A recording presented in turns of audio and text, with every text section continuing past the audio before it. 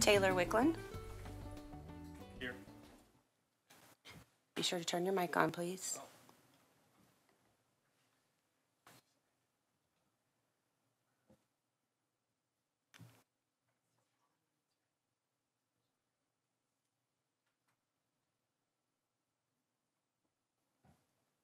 Here. Liz Osborne. Here. Patrick Hinterberger.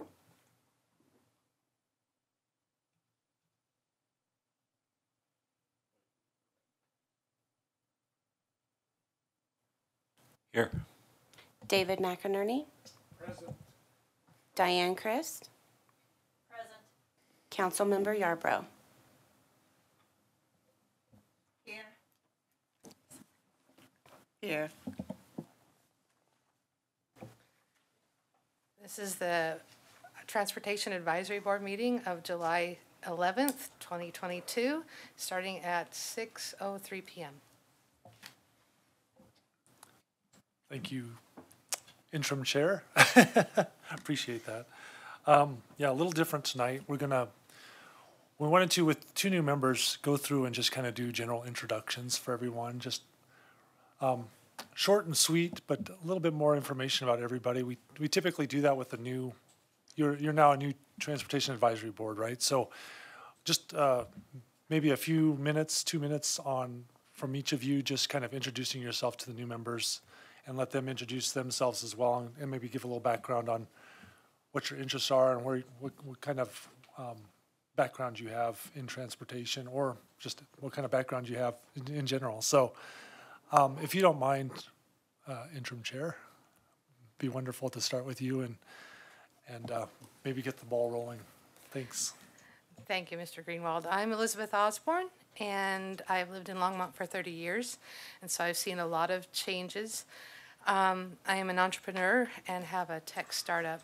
I'm interested in the advisory board for transportation because of my background. My law background is in disability law, and I am very concerned making sure that people with disabilities and people with lower incomes have the ability to get around in our town, and that's what's important to me.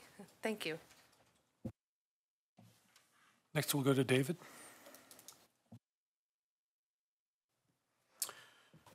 Hello, I'm David McInerney, and I'm starting my second year on the board tonight.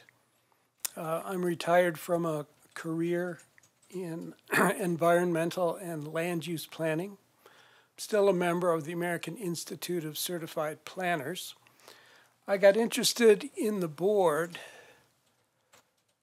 because I wanted to help implement Envision Longmont plan, and in particular the multimodal transportation plan. That's part of it. Thank you very much. Diane? Hi.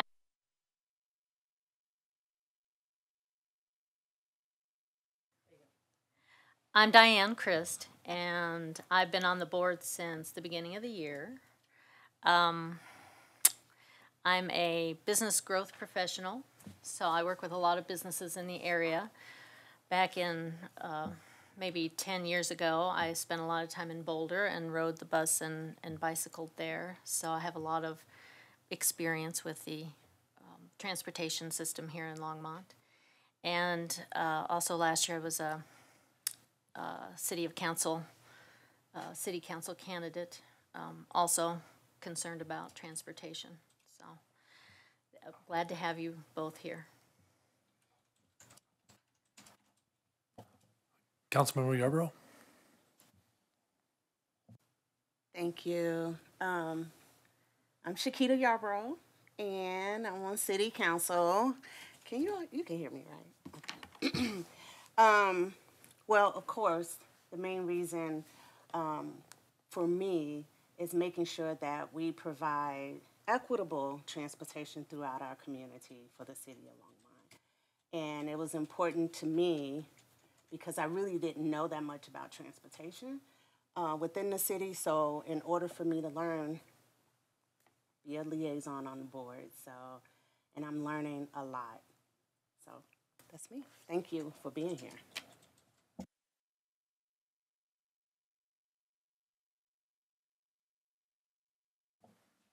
Taylor. Well, I'm Taylor Wickland, self-employed landscaper, born and raised here in Longmont, Colorado.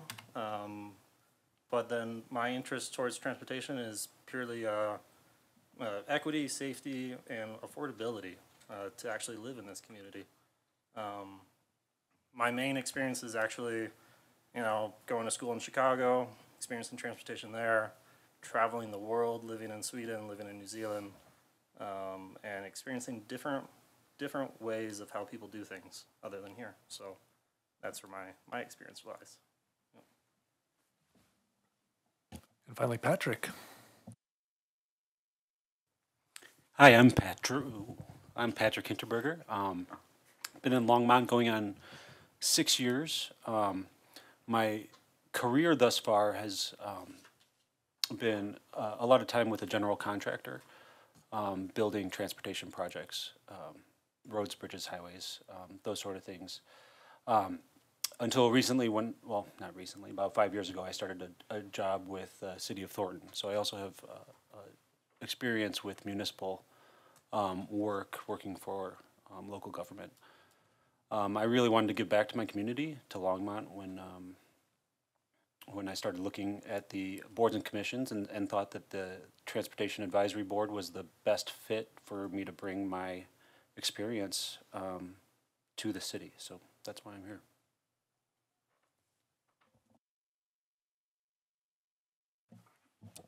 Great, thank you so much for doing that.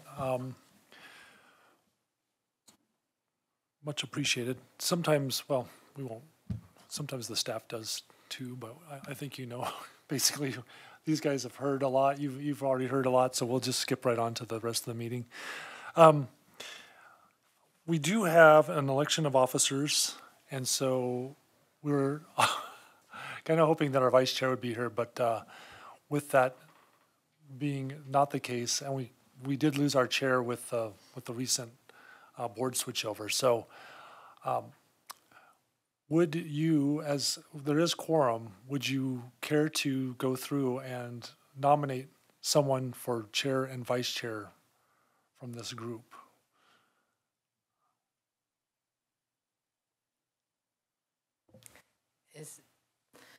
Do we have a motion regarding nominating people? Everyone's sitting here looking at each other, so we'll start with a motion. Do we have a motion to nominate people?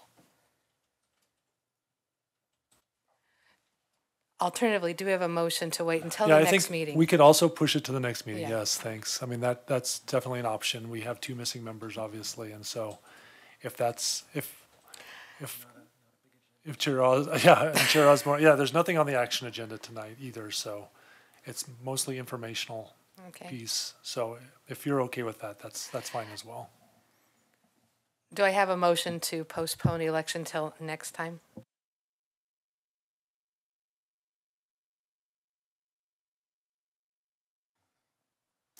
I move that we postpone a nomination for chair and vice chair until our next meeting in August.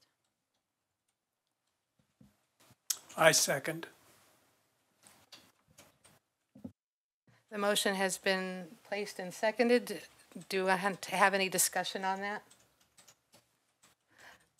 Can I have, we said a raise of hands was okay. Can we have a raise of hands? Those in favor of postponing till next month, please raise your hand. The motion carries unanimously. Thank you. Thank you very much. We do want to just go over really quickly the designation of places for posting of meetings per state statute. And so you'll see that there's a quick little action item listed in your agenda or in your agenda packet that just says we typically post those right out here along the Kimbark side of the Civic Center. And so unfortunately what we need to do is have you still approve that as well. So I'm trying to find, I think it might be out of order here a little bit in my packet, but oh no, it's the first thing on there. It's the action item on page 3.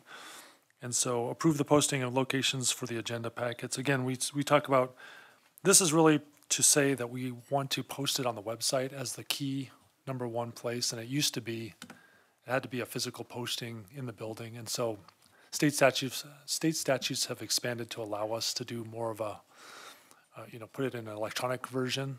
So that's really what's being asked of you tonight is, would the Transportation Advisory Board would they be able to approve, or would they approve the posting site on the website? And then also we have those locations, the bulletin board located at the west entrance of the Civic Center complex, which is right outside the city manager's office here as you come in the west doors. Obviously the front reception desk, anytime somebody comes into the Development Services Center across the street where we're all officed, we can certainly get people the information there, the agenda packet or whatever, or the notice of the meeting, and then the Facebook and Twitter accounts. So we recommend as staff that the TAB approve the posting locations as listing above, and we're asking for action from you tonight on approving that or not. Do we have any motions regarding this request?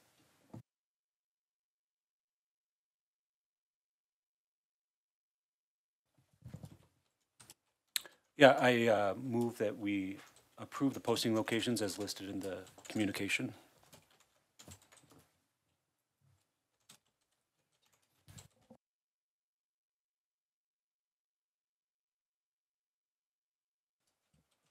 I second. Thank you. The motion having been moved and seconded, do we have any desire for discussion, any discussion of the point? I have a point of discussion. I just have a question, Phil. Can you turn your mic back on? I think something happened where it fell out. Oh, perfect. Thank you. Do you also post at the transportation hub, or are you planning to add that in the future? The one at First and Main?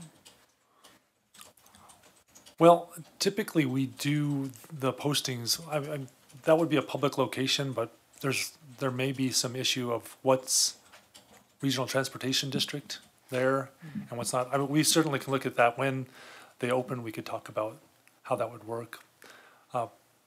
So we can think about that as it opens, hopefully in 5 years. Okay. Any other discussion? All right, having had discussion, let's have a vote to approve this designation of places for posting of meetings as presented to us in the packet. All those in favor say aye. Aye. Anyone opposed, say no. The motion passes. Thank you. Thank you very much. We'll move on to communications from staff. We have a couple things. We're starting to list them now so we can remember what we're going to say to you. Yeah, we all appreciate that. But real quickly, and these are just really brief kind of things, and we can certainly, if you have questions, please let us know. But the first thing is the Transportation Improvement Program. That's where we go for some of the grants from the federal government that run through CDOT and Denver Regional Council of Governments and those kind of areas. And so we do have two projects that are out there, and we've gone over these a few times with you, so we're hoping you'll remember that one of them is within Boulder County, and we have folks from Boulder County here too, which is great. But one is within the Boulder County subregion, which is 21st and Main Street, and it's basically just to do a study to figure out how to get bikes and peds through and or across that intersection in a much safer way than today. We have a greenway that terminates on the east side. We have what's called it's more of a complete street or an enhanced multi-use corridor that comes off of 21st that we're planning to restripe that roadway to allow buffered bicycle lanes instead of 4 lanes total. It would be 1 lane in each direction plus a buffered bikeway on 21st west of Main Street. So how do we connect these facilities safely in the future? So we don't have the full expertise to figure that all out because there's a lot of moving parts to that. So we need to go out to a consulting firm. And so we're asking for federal dollars to help us with that study because right now these studies are running about $1 million a piece, which sounds just crazy to me, thinking of it being that much money. But things being what they are and the state of costs right now, that's what the going rate is. So we're looking for the feds or for these grant programs to help us with 90% of the costs. So we'll be going for 90% of the costs from that program, and we'll provide 10%. So it's a pretty good deal for us. So that's the first one, and it is just a study. The second one is going through Weld County's sub-regional forum. So Southwest Weld is, portion of Southwest Weld is in the Denver Regional Council of Governments, so within the region, the Denver region.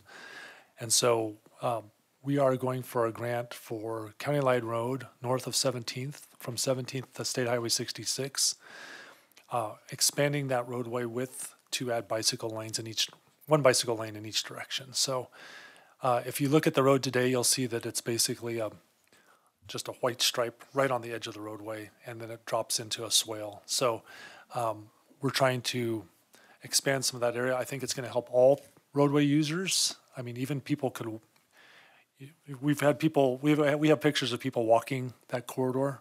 So in the dirt, basically on the side of the road. We have a lot of people who want to bicycle that corridor, and it's very frustrating because you have great facilities to the south of it. So anyway, these are the things, these are the two projects that we're going for in this call number 2. And the reason why it's just 2 projects is because it's a very short time frame for spending that money. So we needed projects that we had the capacity to manage as well as we're ready to go. And so we feel like these are the 2 projects. So just to give you a heads up on that, are there any questions regarding those 2 projects? And we'll come back as we move through call 3 and 4, which are coming up in the later part of this year. We'll expound on some of this. And as we get, if we're lucky enough to get the grant dollars, or skillful enough to get those grant dollars, we'll be back and give you the update on whether we were successful or not. I just wanted to mention, thank you for that. Before others jump in, we did skip a point of order on the agenda. We will come back to that in a moment. Sorry. We did want to tell you too, before we complete, we do have, that is for actual construction. So those are dollars for construction, and that's running about $3.4 million just for bike lanes for that stretch of roadway. So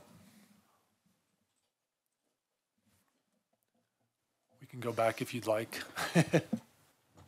Sorry, you answered my question about how much your the $3.4 million answering. And again, we'll be asking for 90%. Well, actually, we're going to ask for 89% so we can get an extra point for being over 10%. So we're going to ask for both of these projects. We're asking for 89%, and the city's providing 11%. The County Line Road, and that's coming from Dr. Cog, or is that coming from the feds as well? It's federal dollars that flow through Denver Regional Council of Governments. So they score all the projects, and luckily we'll just have to score that project within Southwest Weld for County Line Road, and then just within Boulder County for our study. And so we don't have to be evaluated region-wide. We just go through those sub-regions, those county, which is a much, it's a much quicker and easier process because you're just working with your peers in those counties.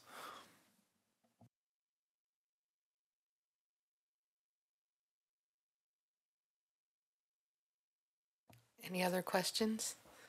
Shall we catch up to the one that we missed at this point?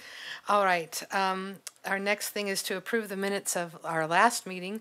Do I have a motion regarding approving the minutes of the last meeting?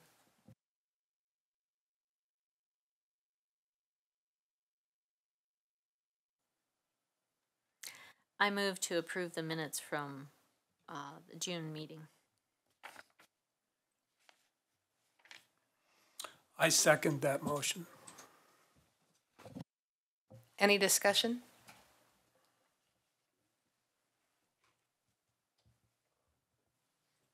Do I abstain since I wasn't here, or is that what it is? Yeah.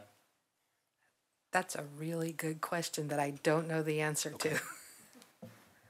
I think they have to abstain because they, had no input, and Okay. Then do but we then ha- we're going to be, then we'll be short on our don't have a quorum. quorum?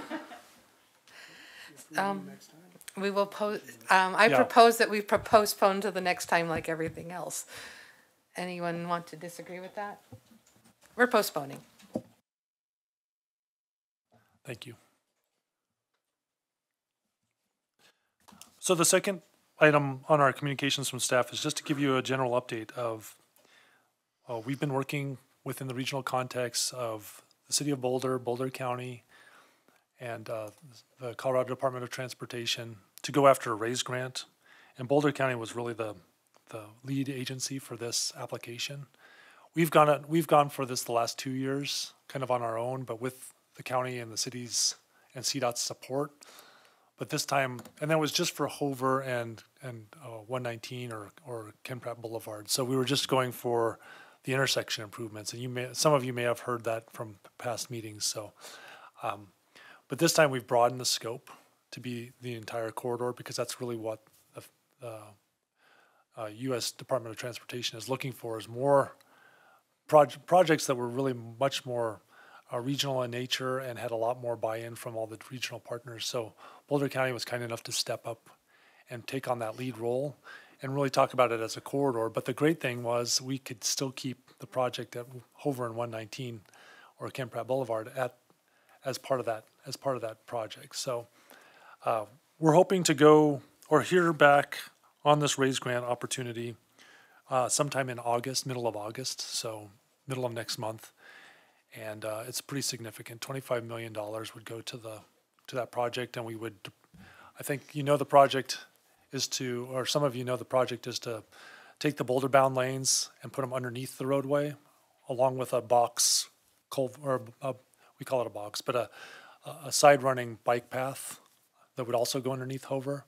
So we'd have the roadway and the bike path parallel to each other as they went under the roadway, and that really frees up a lot of capacity and takes away a lot of safety concerns that we've had at that intersection, and takes away a lot of the crashes that we've had at that intersection as well. So a couple things going on there that we're pretty excited about. So any questions with that? With that, I'll move on to First and Main Transportation Hub, Kaufman Street Busway update. We just wanted to keep you in the loop and give you information on those two items. I'll let Jim chat a little bit about First and Main first. So a quick status update for the record. Jim Angstadt, Director of Engineering Services. And First and Main, we are still working with RTD on the intergovernmental agreement that spells out them giving us the dollars for it and how we're going to spend them and what we're working on. So that's in process. Part of that agreement and the match for that 17 million, as part of that is for the city to fund the property acquisitions. We have started working on that. Appraisals for almost all the properties are completed. We've made a few offers. We're working with those property owners. We will be looking to start design probably in the early part of the fall for the roadway improvements, and then probably we'll be replatting the property. So we'll be working on those items later this year.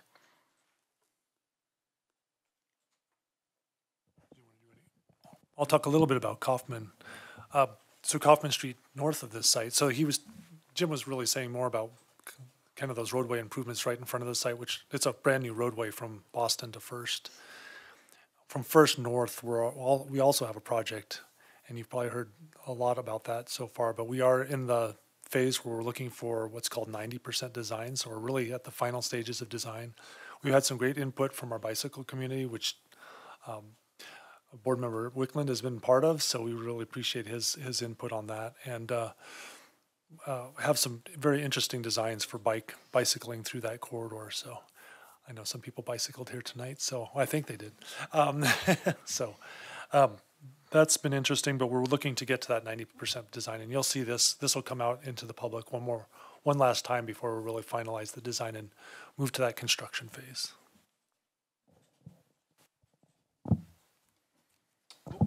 Me again. Finally, from my point of view, with more of the transportation planning, and I do more of the long range planning with the city, is the Northwest Peak Rail Service Study, and we're one of the entities that's working on that with Regional Transportation District (RTD). So we're trying to work out the exact, like, how much it's going to cost. What do you need to do with Burlington Northern, BNSF, they're not called Burlington Northern Santa Fe anymore. They're just the acronym of the letters, I guess. But we really need to dive down into those costs and exactly what engineering needs to be done to make it so we can have 3 trains in the morning, come from Longmont all the way to Denver through Boulder, and 3 trains in the evening coming back. So it really is a commuter peak hour or pre-peak time rail. And that's, the idea there is almost like just get the ball rolling and get things going so that people understand what the rail entails and get people interested in it. And as ridership grows, and then we've seen this in other parts of the country, as the ridership grows on that very skeletal system, we can expand it then. But it really is about getting sidings so that the freight can move over and the passenger rail can get past the freight. But with only 3 trains, they'd probably leave like every half hour. And so you'd have 3 trains just kind of, and they'd be very short, like 2-car, 3-car, 4-car sets at the most. And as they went in, that very last train, the freight could follow then, and the freight could still use the corridor. So there's a big issue with how does this work operationally, and we just need to prove it out to the BNSF railroad company that we can make it work. They're going to work with RTD on this as well. So there's a lot of moving parts, but we're finally getting that place where we're all partnering together instead of in 2004 when RTD basically just kind of said, well, it's existing track, and we know that others have worked with the railroad in the past, so we're expecting that the railroad will work with us. Well, when that actually came to fruition, the railroad said, well, we think it's worth a lot more than we did back in 2004. And so that kind of started some negotiation that didn't go well for us in Longmont. So that's what's happening there. We hope to be done in about 16 more months of study, unfortunately. But when we're at the end of the study, we should have costs and all the things associated with building that out correctly. Thanks. Oh, there's a question. Did you say 3 trains from Denver to Longmont and then from Longmont to Boulder? Or is it from Denver to Boulder? Oh, I'm sorry. Yeah, that wasn't clear.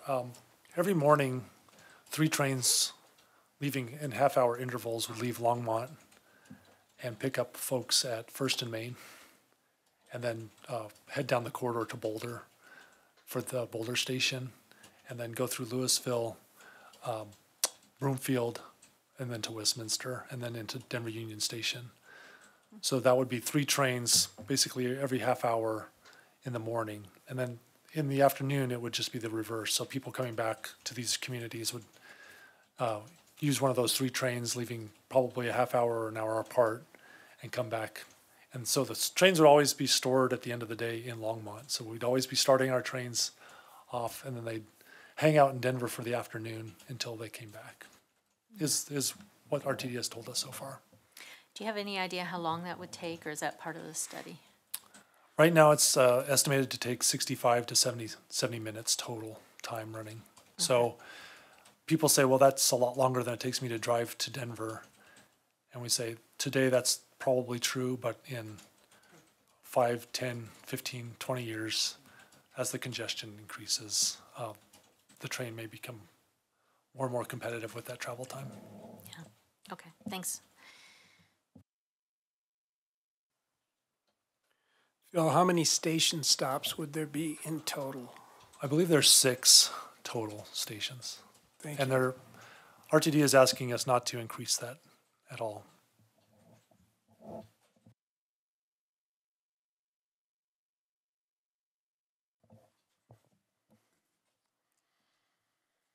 All right.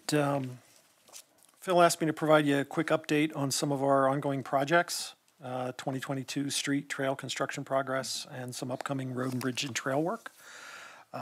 So as you're driving around town, you're going to see it's summer, so there's a lot of construction. Not all of it is roadway related, but some of it does impact roadways. So I'm going to try to cover quite a few transportation projects and then a couple of there's some water projects out there that you should be aware of that impact some of our roadways. So starting off, just some asset management items. We're undertaking our asphalt rehab. And when I usually talk about asphalt rehab, that's going to be like a mill and resurface and put down new asphalt. So currently, if you're up off of Longs Peak by Roosevelt Park, they're working on that roadway between Kaufman and Bowen. I think they've got it milled now, and they'll be putting down asphalt, I think, this week, and then finishing that up. Then they're going to move over to the next month over to the west side of town and rehab Clover Basin from Airport to Grandview Meadows. The chip seal is another asset management item that is currently ongoing on 3rd Avenue. So if you've been out there, there's a lot of little stones on the road. So they were applying the sealant and the chips late last week. They're going to go through and they'll what's called fog seal it, which will hold all the chips in place. That should be going on this week, and then they'll restripe it. And that, if we recall, that was also adding some more bike lanes in that area, reducing some of the lane configurations, but providing a better bike facility. Also on 3rd, and that chip seal was from Martin to State Highway 119 on the east side of town.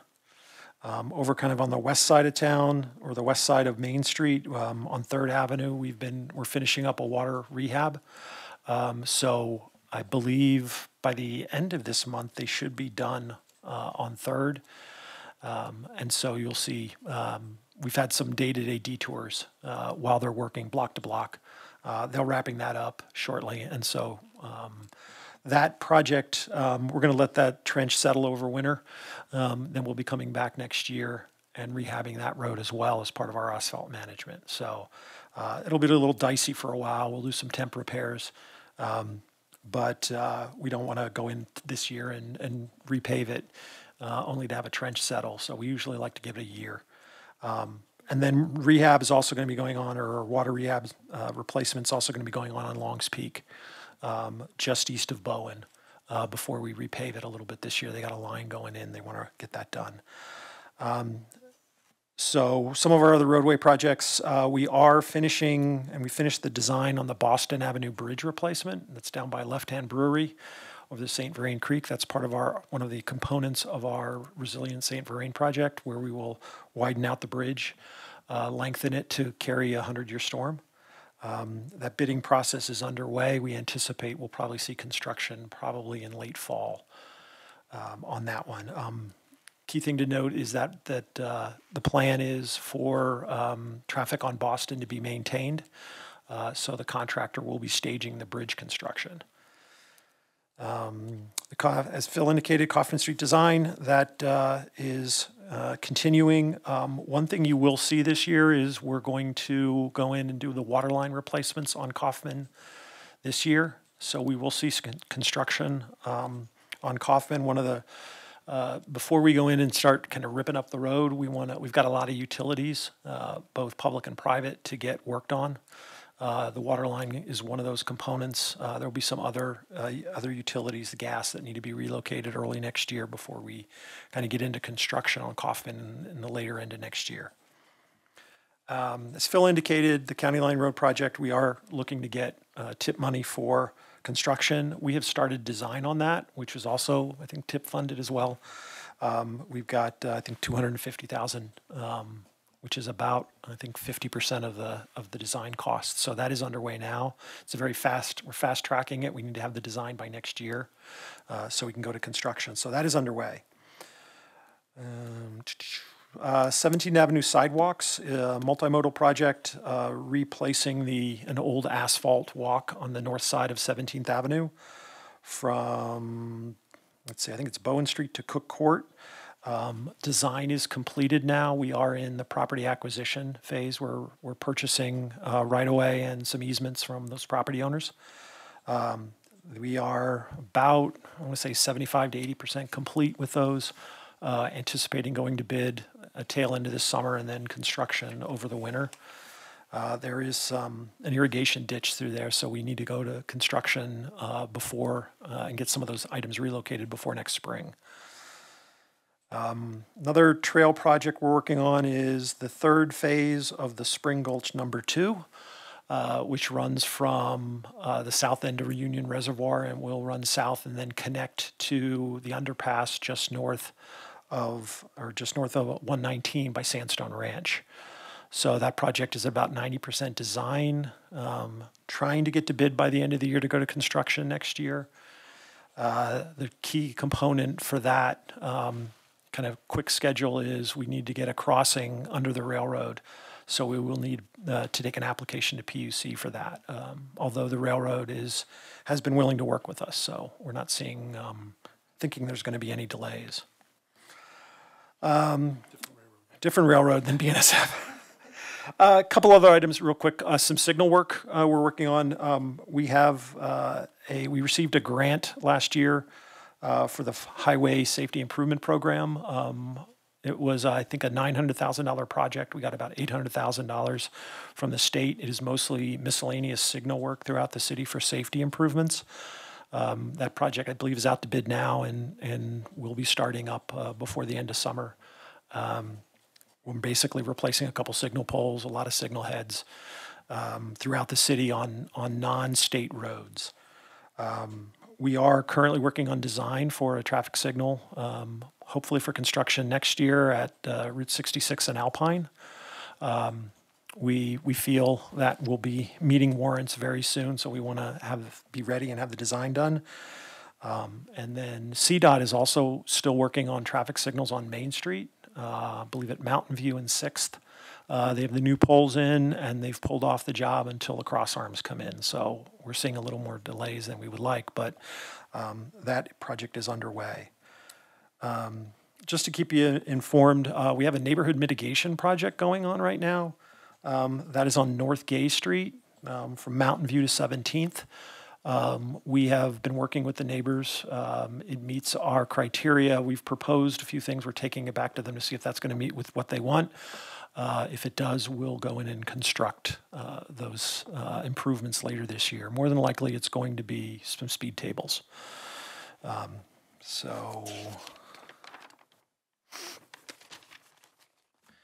Not necessarily transportation or CIP work that the city takes on, but most of our road expansion is done by developers.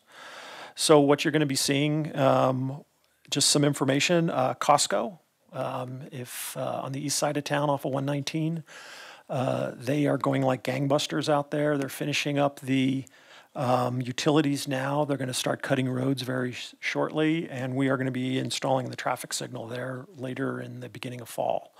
So just an item, once those projects are completed, they will become public streets. We also have a project called Mountain Brook, which is, they're building a road. It's kind of behind the Target and the Home Depot on the west side of town. They're building about a quarter mile to half mile of road for that development. That also involves the Veterans Community Project as well. So they have to get those roads up and running, get them open before they can start building homes out there. And then there's another project you see behind the hospital on the east side of town called the Highlands. They've done most of their road work there, but you're starting to see homes come out of the ground there as well. So those are just some of the development projects kind of you see. Usually on larger parcels, they will involve roadways. One of the criteria the city has is, as I indicated, they cannot get building permits to go vertical, start building homes until we provide what's called construction acceptance for the public improvements, which is water, wastewater, storm, and the roadway system. So we're guaranteed that those roads are built and can provide services for the public before they actually are granted certificates of occupancy. And with that, I'll open it up to any questions.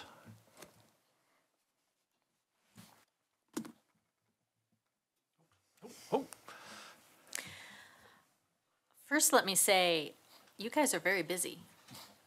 So I appreciate you being here. This is your busy time of year, I imagine, and you have a lot of projects going. The discussion about the trails and the bike paths made me think about the email that board member Lehner sent out regarding a program that assesses a city for how bike friendly it is. I think Mr. Greenwald, you sent that out to all of us. And I just wondered if you could also forward that to the two new board members. Yeah. Something that struck me about that program is they talked about networking the trails, how important that was. And I just wanted to ask you, Mr. Anstead, where do you think we are in terms of networking our bike accessibility? Do you think we're at 90%? Do you think we're at 50%? What do you know, given the whole project that you have in mind? I'll answer a question with a question. When you talk about networking, what do you, with the surrounding communities, with the state? Well, first of all, how do you think we're doing just in the city, within the city? I don't know. We do all right. I think there are challenges. We've been working on RSVP to kind of on the Greenway Trail. It's been under a detour for years because of work. I think there's always room for improvement in terms of how we prioritize some of our projects. I think city can do a better job of kind of prioritizing and chasing dollars. We have been working with some of the surrounding communities. Actually, we were meeting today to talk about connecting a trail on the east side from Union Reservoir into Meade through some of the city's open space. I don't know that we've achieved a lot in networking, but I think our hearts are in the right place and we're trying. Part of the raise grant includes a bicycle connection down into Boulder along the 119 corridor. So, I think as we try to get out of cars, we need to build a better bike system, whether it's on our roads or through our trails. And I think there is a lot of plans out there for that. We just have to execute them. Do you have a map of the bike trails in town that the public can access? Our bike map guy is sitting behind me. His name's Ben Ortiz, so stare at him really intently. But no, we have a bike map online that we try to keep up to date as possible. It's getting a little stale, quite frankly. So we're right now working on the new version of the map. And as Jim pointed out, we have some closures that have impacted our system, and so the map won't reflect those in the future because we just need to. We'll be close enough, I think, to having it done that we won't show it. But we have a lot of interactive maps that keep up to date on the closures that are happening today, and so that you can look at that. So we try to keep that up to date as best we can. But the new map is coming, and then we also have we often share the Envision Longmont Trail System map, which is our comprehensive plan for the city. So that shows kind of what we're planning to build in the future and kind of gets to that connectivity issue that you were raising earlier. And so that shows those needed connections. And so it's a matter of prioritizing those, which Envision Longmont tries to do, but we can always take any input that you might have or that the city council may have or other boards and commissions, quite frankly, on what needs to be moved up in priority. And we will be refreshing those documents in the coming years, hopefully within the next year or two. We've been kind of pushing back some of the updates to our roadway plan, to our Envision Longmont, our transportation plan. Boulder County has a transportation master plan, so that's what we're going to try to mirror, is something more like a transportation master plan, and talk about how we prioritize all different modes rather than just, typically it's just been streets. And in the last couple iterations, we have put bicycle infrastructure in there as well, so and pedestrian infrastructure. So where do we find this map? I will send out a link. When I send out the other information to our new board members, I'll send out the link to everyone. The links, plural, because we'll send out the existing bike map as well as the Envision Longmont map, so you can see what's being planned. And some of that's already been done, so that's kind of where we're at. Once you finish a map, that next day it's pretty much obsolete. It gets out of date. So we'll do the best we can here with. And like most bicyclists, usually we try to follow the maps and then we go, well, that's closed, so how do we work around that? But I know board member Osborne mentioned in our last meeting in June about Google. When do we update with Google? It's really hard to find bike directions on Google Maps right now through Longmont. That's a great point. We'll work with. We have some pretty intelligent GIS folks who work with the Google, and we try to get road closures on there if it's a long-term road closure, and we try to get path closures on there as well. So we'll work with them. They're very keyed into those connections. So thank you. Thank you, gentlemen.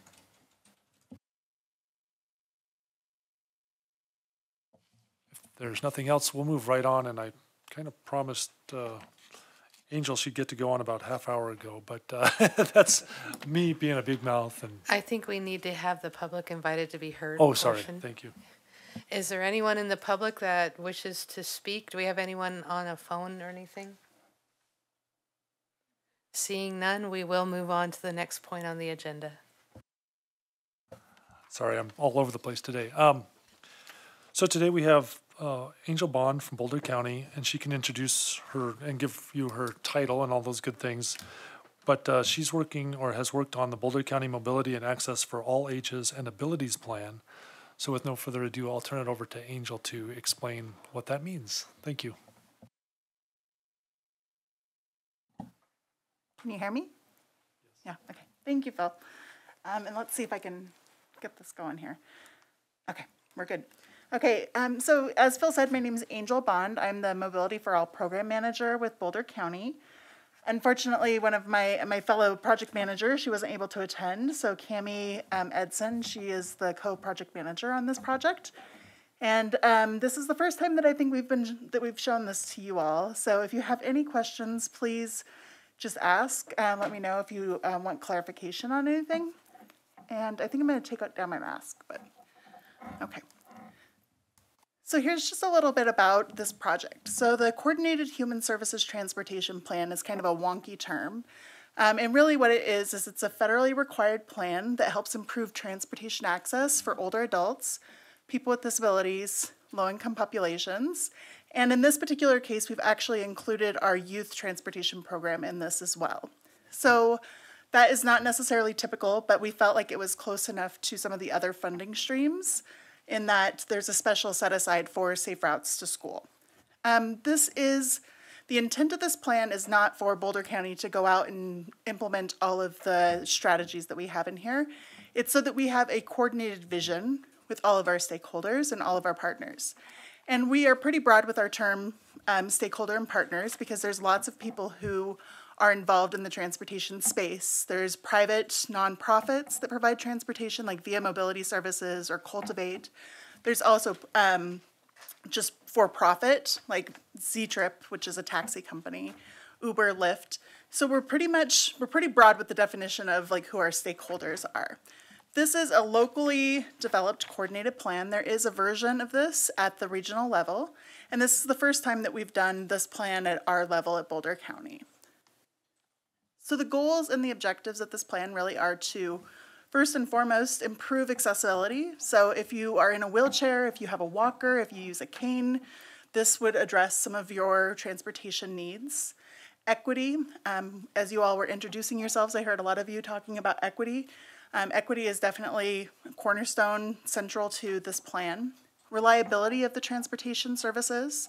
So a lot of the demographic groups within our communities, they deal with pretty unreliable transportation services like IntelliRide. I'm not sure if you all are familiar with that. We also focus on efficiency, sustainability, and safety.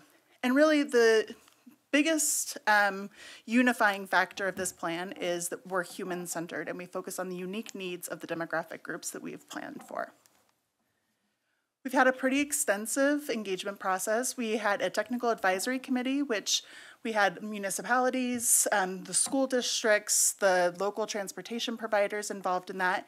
And we met throughout the process. I think we met 6 different times to be able to form the strategies. We also had other community partners that we did one-on-one interviews with to make sure that their perspectives were incorporated. And then we had affinity groups. So this was all, we launched it during COVID. We did a pretty robust affinity group, and that's basically a focus group where we got together different demographic groups that had similar transportation needs. The plan is posted online, and this is kind of, it has an executive summary body that really goes over like what the process was, what the existing conditions are. They have some wonderful maps there that I will forward on to you all that have a transit propensity index, and basically they look at the geographic dispersion of populations that are more likely to depend on transit. So that would be older adults, people with disabilities, youth, low-income folks, and zero-car households. And we did a heat map of where those populations lived and looked at the transit service to make sure that it actually matched where the need was. And so it allows us to identify priority areas where we can improve transit for those demographic groups. And then there's also some appendices that do an inventory of different transportation providers and people who provide bus pass support for folks or other transportation supports. And then what is new in this is that we have the transportation youth concepts, which Cami Edson, she's our youth transportation program manager, that really was instrumental to make sure that we incorporate youth in all of our strategies. We held a feedback process. The next step is that we're going to go to the commissioners on July 28th for adoption. So one of the reasons why I'm coming here to you is to share what those strategies were, because we did a pretty extensive engagement process, so that hopefully you all can also incorporate some of these strategies into your planning processes as you move forward, and also so that you understand kind of the grants that we're applying for and just in general the general direction. It's really important that we get your feedback on this. So we have a whole host of strategies, but we've broken them up into different tiers. I'm going to just go over a couple of them. These strategies are supposed to be reasonably implementable within the next 5 years. So we know that there's more needs than what we've been able to identify in this plan, but we want to work together with our partners like the school districts to really accomplish something within the next 5 years. So we've tried to get things that are pretty attainable. We also have outlined some longer term projects, or not projects, but priorities, so that we can make sure that we're on a common page whenever we're looking at longer term policies. So the first kind of bucket of strategies is data strategies. Here, the first tier, so things that we're going after funding for or we've already implemented, are a Boulder County transit plan. We've already set aside $100,000 to really start that. As Phil had mentioned, we do have a transportation master plan, but it doesn't get into things like scheduling, connections, kind of those nuts and bolts of a transit plan. So we really know that we have to, moving forward, have our own locally derived transit plan. There's also a Vision Zero Safe Routes to School Action Plan that Cami's program is going to be applying for TIP funding for. And really what that is it's how do we create a process to identify the priorities for Vision Zero projects that impact youth, and how do we prioritize those collectively and help with local match and really support each other's projects as we move forward through grant applications. And then tier 2 is kind of that 3 to 5 years, and that's really formalizing data analysis so that we have a common understanding of what the transportation system is and the needs are. And then also looking at the cost effectiveness of subsidizing taxi vouchers or Uber and Lyft credits. The next is pretty instrumental, but unfortunately, Boulder County doesn't have a lot of influence over this, so it's one of the reasons why we're talking to you all. Access strategy, ensuring that there's paved routes accessing bus stops. Boulder County does have bus stops in unincorporated Boulder County, but you all have a lot more. So really this is prioritizing those connections through sidewalks so that people can access bus stops year round. We know that when it snows, a lot of people in wheelchairs or even older adults that have difficulty walking have a hard time getting to the bus stop, and so they can be isolated for long periods of time. The next is really looking at cost strategies. I think the first here is, you have a great example here with Ride Free Longmont, but really we understand that transportation is expensive, and especially if you look at it in combination with housing and transportation, our area is really not that affordable for working class families and low income households and seniors on fixed incomes. So when we look at how much somebody should be spending on transportation and housing combined, it should be around 45% of their income.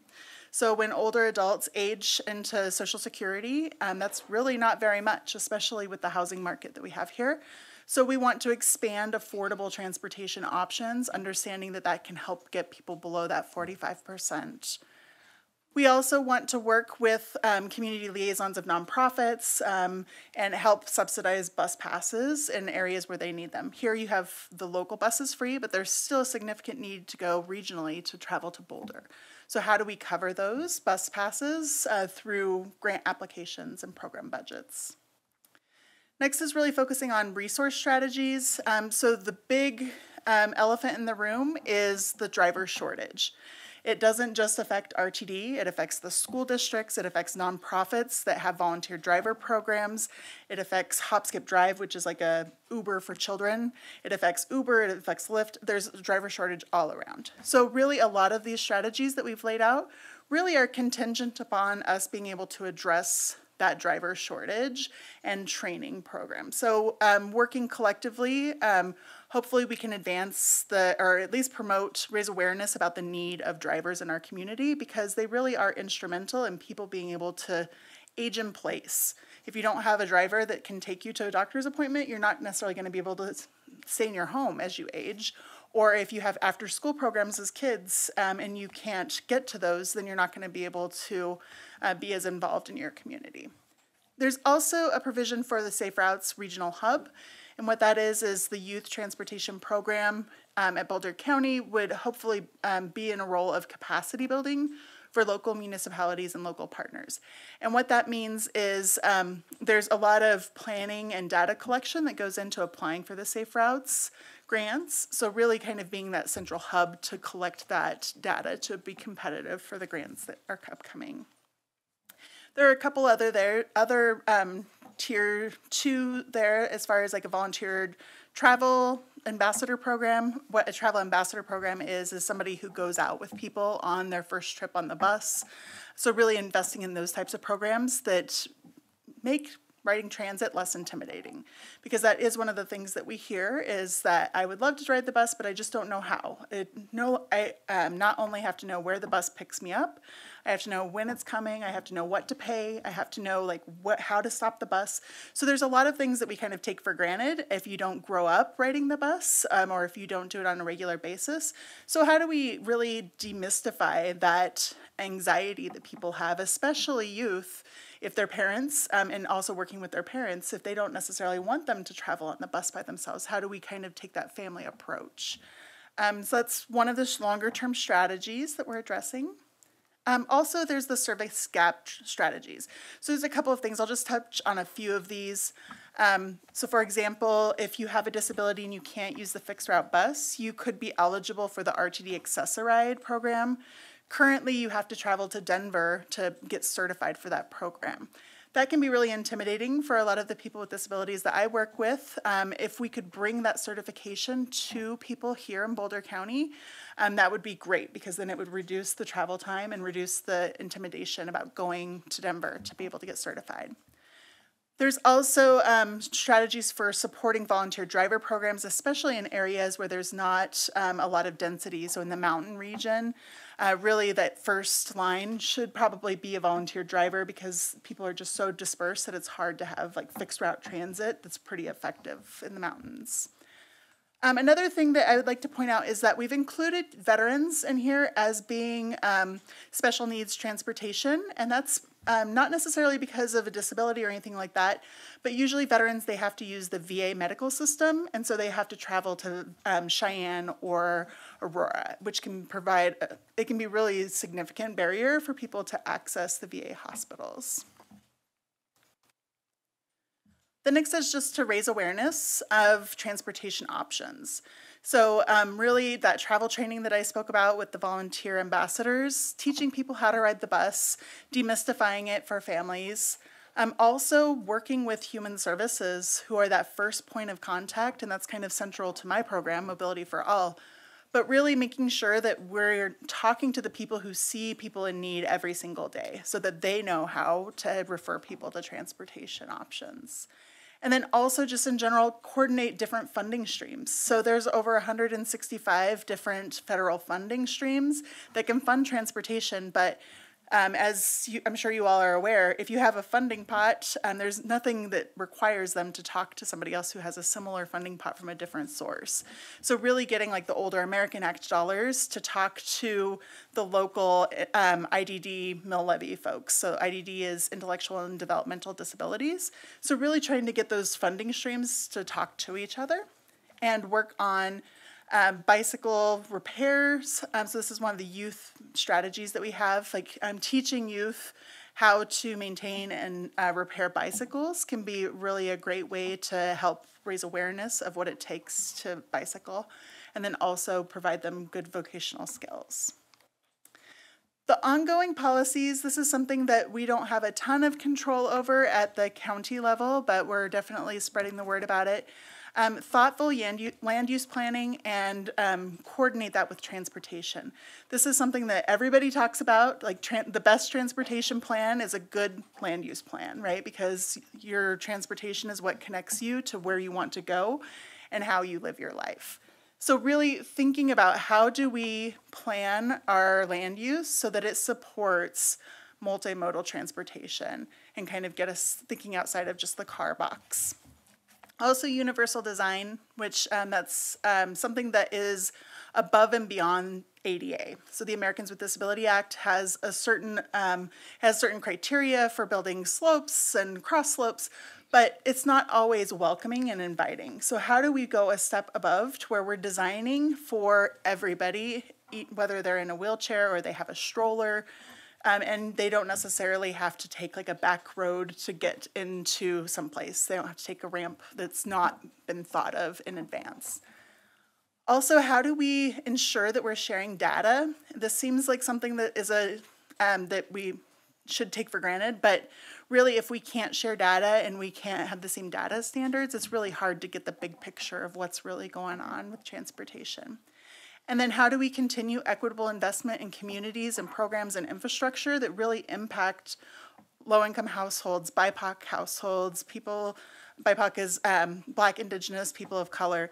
How do we make sure that everybody is really included in those transportation planning processes?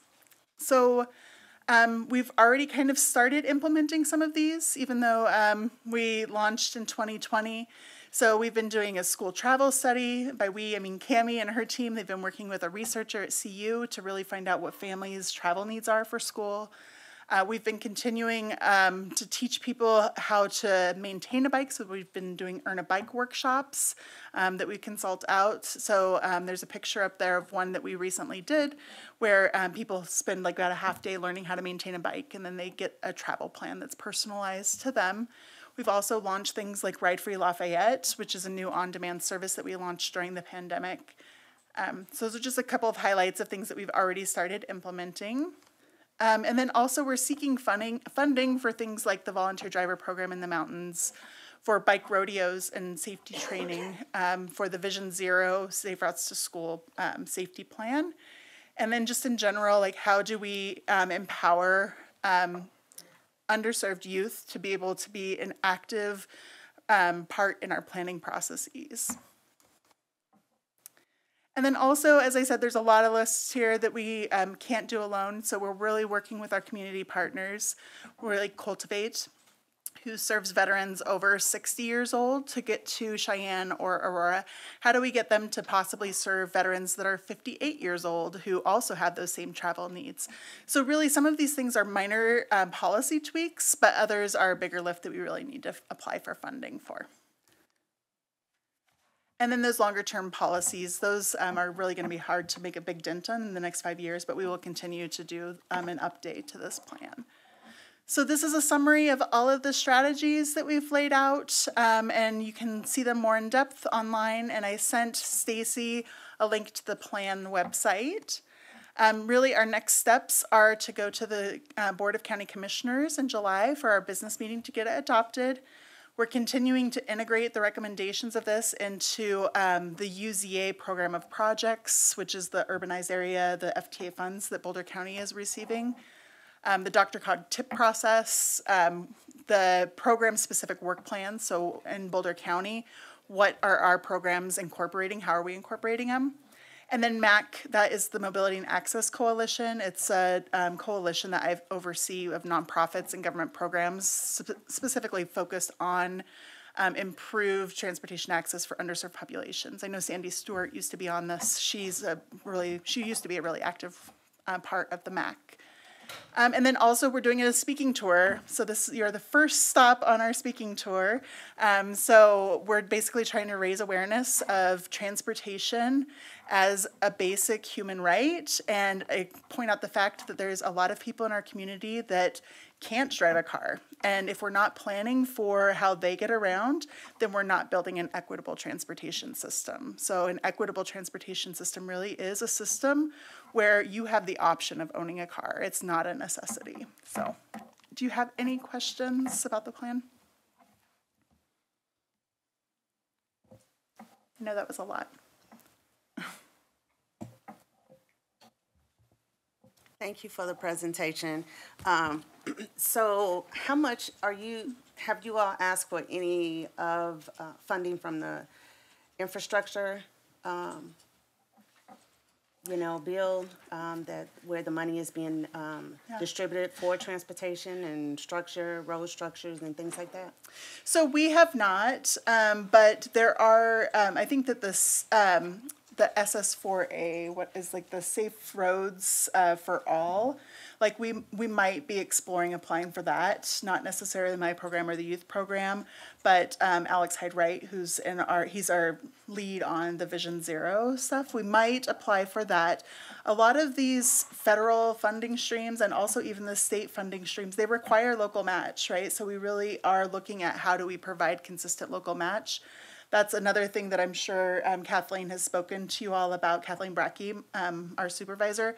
The commissioners are considering extending our transportation sales tax in November.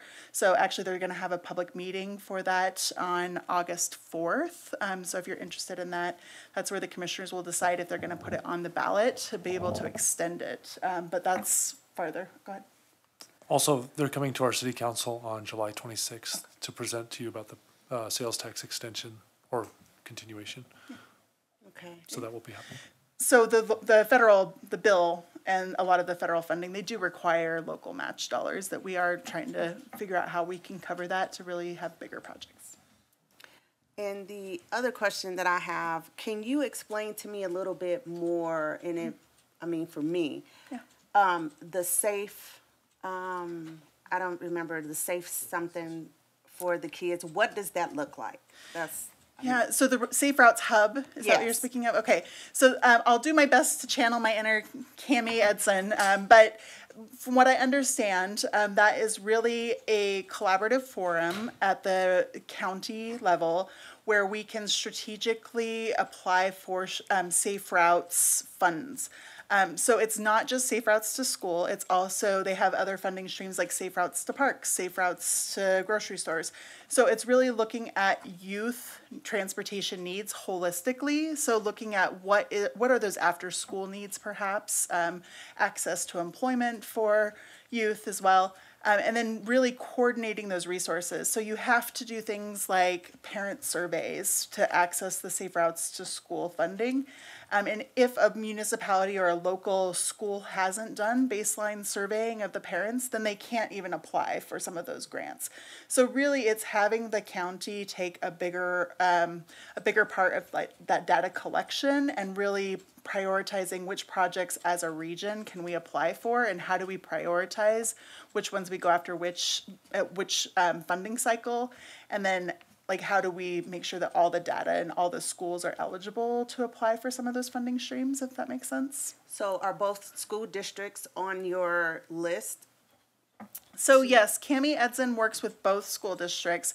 So she used to be the trip tracker coordinator just for St. Vrain Valley School District at Boulder County. Her role has kind of broadened a little bit to be more youth transportation, generally speaking. She has very close relationships with both the St. Vrain Valley School District and BVSD. And I believe they meet every other month. They have kind of a collaborative meeting talking about the upcoming funding cycle. Safe Routes to School funding cycle opens up this fall, and that's the first time in 2 years that it's opened up. So I think right now they're kind of trying to figure out which projects to apply for grants for. I don't know if CDOT's going to change that to where it's every year again. It used to be every year, but they decided that they would do it every 2 years.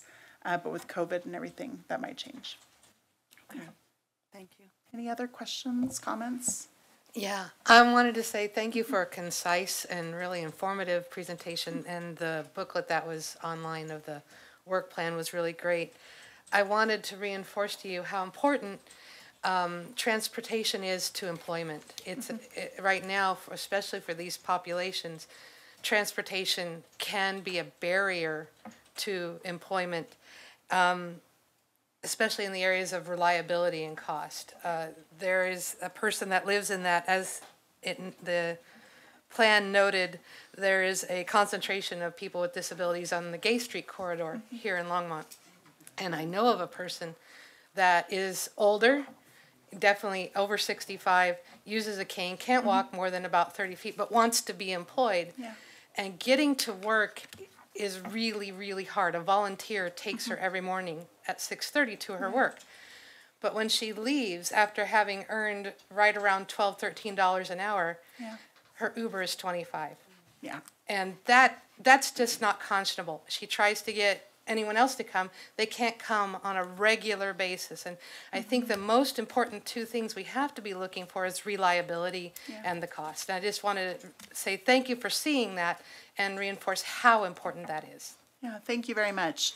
I actually just spoke with the Hour Center 2 weeks ago about their transportation challenges, and they said that one of the largest challenges that the people that they serve are experiencing is after hours transportation needs after the bus has stopped. And so they said that a lot of the people that they're serving are spending way too much on Uber and Lyft because there's no other transportation options at 11 o'clock when your job ends.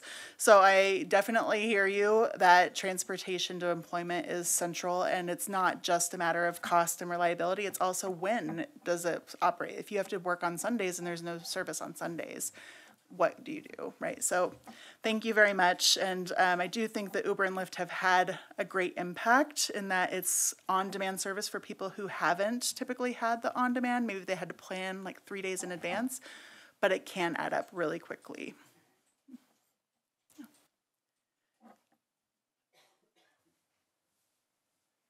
Any other comments or questions? Yeah. Oh, thank you. Thank you for mentioning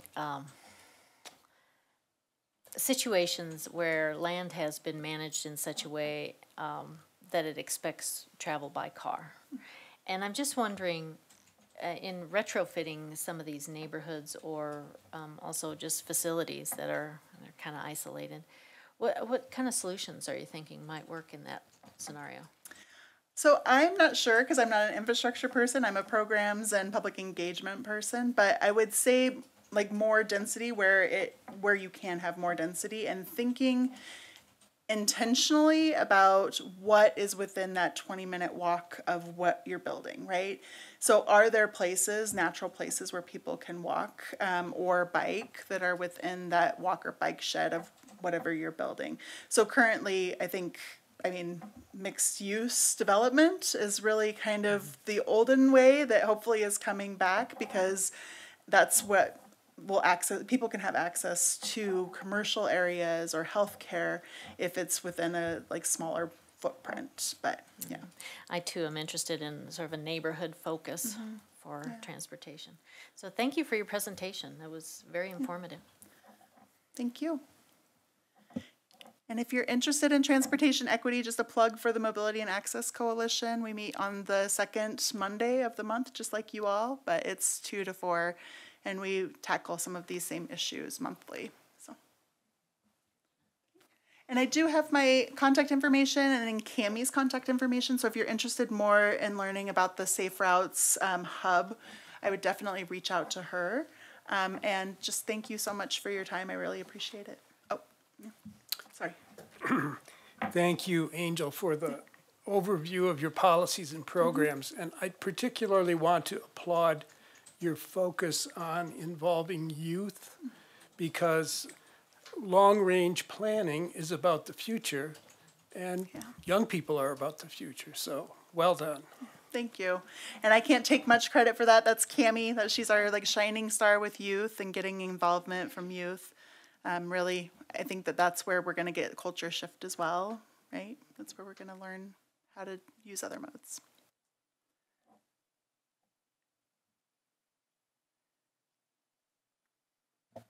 And we will send out this presentation as a PDF to all of you.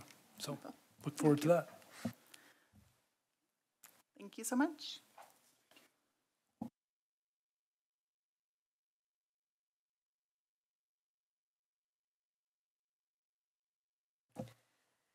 All right, in the absence of any action items, or are there any action items that have been added? All right. In the absence of any action items, we'll have the comments from board members, and we'll begin at this end with Mr. Hinterberger. Board member? Yeah, I need to turn your thing on. Yeah, there you go. Yeah, I don't have any prepared comments, but I wanted to say I thank you for the opportunity to serve on this board, and I know just sitting here the hour and 15 minutes that it's going to be a great place to learn, as well as have some input. So thank you. Thank you. I guess it wasn't very fair to start with the newbies to not hear how we usually respond, but I figured I'd go this way and end with our city council liaison. So next, Mr. Wickland. Well, I would have to say the same exact thing. Thank you for the opportunity to be here. It will be a very interesting learning experience, that's for sure. But I think it's very exciting. The presentation was exciting. There's a lot of cool activities gonna be coming on in the future. So. Thank you. We'll proceed over here, and I never say your name right, Mr. McInerney. Mr. McInerney. McInerney. Sorry. Thank you. Would you turn on your mic? I just want to thank Jim and Phil for the updates regarding ongoing and upcoming projects. Very informative. And Miss Christ. Well, I would like to thank Board Member Osborne for running the board today. Thank you. You did an excellent job. And thank you, Mr. Greenwald and Mr. Angstad. And also, just want to appreciate Angel Bond coming from Boulder to explain all that to us. It's something that we want to keep an eye on, I think, going forward. So, well done, all.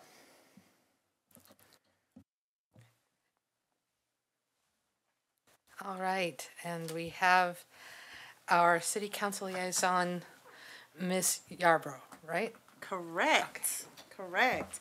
Well, I just want to say, man, I just took notes on everything that you all are doing, and you are amazing. So it make me look like I know something at the next city council meeting. Someone asked me about transportation. So, yeah, this is what we're doing.